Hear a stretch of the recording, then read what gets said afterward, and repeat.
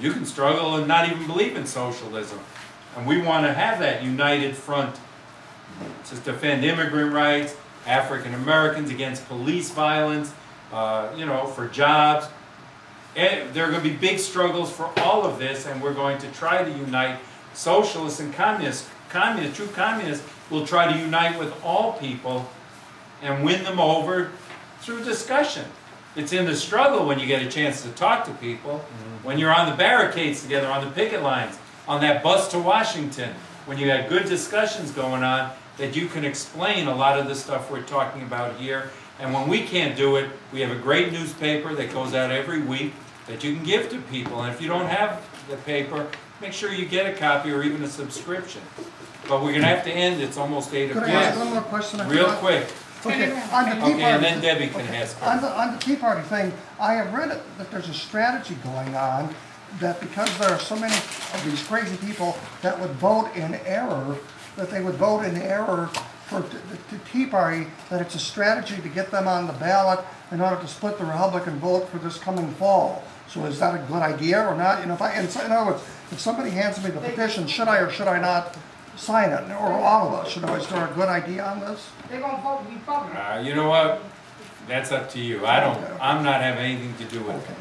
You know, I don't want to encourage them. If someone has the petition, I'll argue with them on why they should become socialists and communists and give up their ridiculous ideas, and this whole Tea Party movement is racist. And if they're any good, they'll understand that. And if they're not any good, then I wasted a few minutes. They may be being time. paid to do this, and they don't care.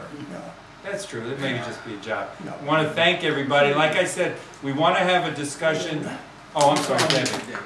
Go ahead. Not nothing deep. I just want to say, Sandra, I remember when I had sociology in college. I remember them talking about a market, but I didn't pay attention to all of that. So I really, you know, and yeah, I had a little studying about it. I didn't go in depth like you guys. Well, and we don't. It doesn't Sandra, just. I just said you're right. When I was in college, I did have. They did teach us about markets. In the book we had, it was like, you know, you have a chapter about something. Yeah, we did, but I didn't never take it serious. I didn't know what it was just about. Just a chapter? Well, it might have been, you know what I'm saying. Well, you know what, and then everybody secondly, I wanted to say, my stuff is not heavy. Secondly, I wanted to say someone had told me, I don't know if they was just kidding with me or what, but they was helping Polish people, this African American guy said he used to help Polish people, they was immigrants, and how the Homeland Security had told him to get his black such and such in, or they would find them dead for helping these immigrants or whatever. So I was just thinking when he was telling me something, he was telling me the story, whatever, and I was thinking, man, so maybe a lot of these Homeland Security and the people that's doing this is really also, they got a lot of, they're not just doing it, but it's a little racism in this. Well, that's what I'm saying. With the Mexicans, with the Mexican people. Okay, Jared, the next one, then I'm done. I'm totally done. Okay. Another thing I wanted to say, I was listening to Jeffrey Feiger, and he was saying that that the police tried to use, trying to cut, like using the father and all the other people to try to make it the same. He says two different subjects about you just trying to blow it up so people can just ignore what you guys done to Ayanna. And then I was thinking, man, the police officer, the chief police, or whoever the person was who reported the story, he knew the truth. He came right on TV and lied. That's so unethical for them to do. That is a lie. And then for the mayor and and Evans to come and back up the lie.